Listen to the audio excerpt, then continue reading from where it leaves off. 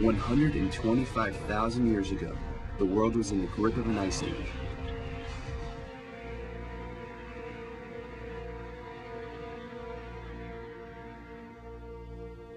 North Africa, once grassland, became a vast desert. And struggling to cope with these changing conditions were the humans who lived there. These people were hunter-gatherers. As Africa dried up, they had to travel farther to find food and drinking water. About 80,000 years ago, according to one theory, many of them left Africa entirely. We conclude this from studying the artifacts and human remains found in East Africa. Archaeologists can tell us in astonishing detail how these people lived. They designed tools with care, understood the seasons, and knew when game animals would return from their seasonal migrations.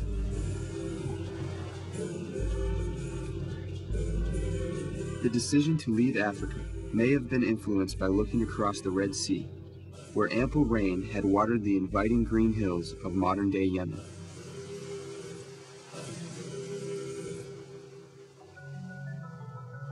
Once outside of Africa, these travelers split up, some going north and west, some going east and south.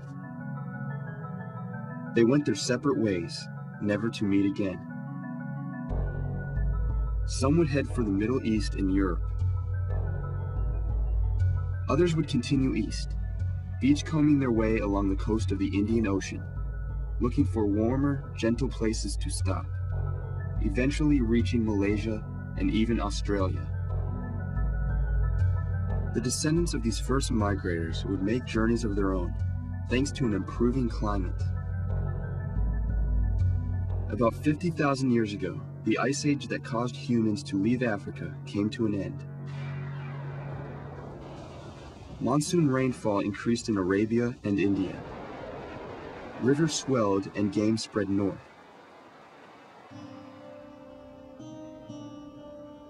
Humans followed the Tigris and Euphrates rivers from the Persian Gulf to the Middle Eastern lands along the Mediterranean Sea, tracing an arc that would become known as the Fertile Crescent. These families in the Fertile Crescent established the first successful human colonies there, more than 10,000 years ago. Here they would learn how to grow crops and keep animals. The rivers provided water to irrigate crops. There were plenty of fish and reeds to build houses and boats. Date palms grew in abundance.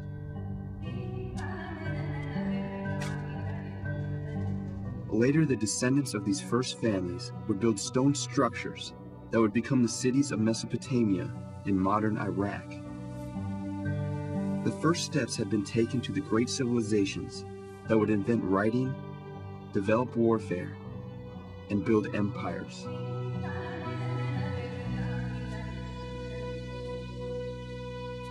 For the people who migrated into Asia, North and South America were the final frontiers.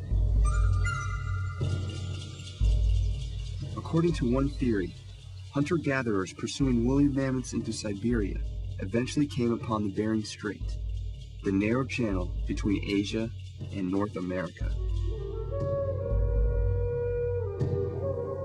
This was the last great journey to populate the world. And like all other migrations, it was dictated by climate. 25,000 years ago, the world was moving into another ice age. The seas began to recede, and out of the Bering Strait emerged a land bridge connecting the two continents. This allowed groups to migrate to North and South America. Around 10,000 years ago, humans had traveled to every corner of the globe, the most incredible and important journey we have ever made.